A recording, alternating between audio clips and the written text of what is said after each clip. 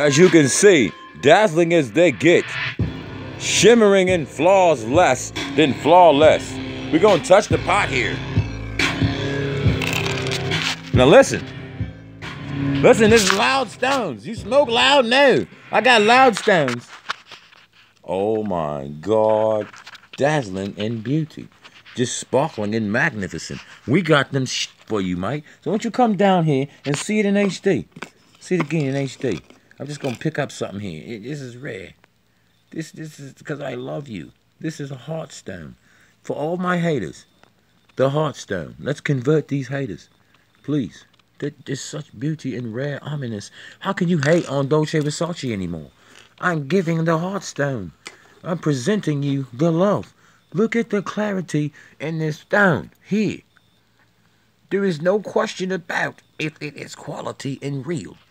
It is really dazzling. I don't want to talk no more about nonsense. Can we talk about beauty? Okay, this is the amethyst stone.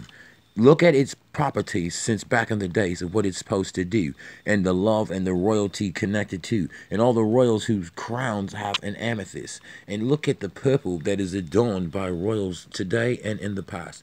And then tell me, I already know this stuff from the blue topaz and what have you, and the diamond being low on the totem. I want you to tell me, get back and Googling it in the comments, and get the wrestling in, and telling the people about the gemstones and the clarity and rarity of the purposes and properties that they brought to the order here and to the life. This is prestige. It's not a lifestyle, it's a style of life.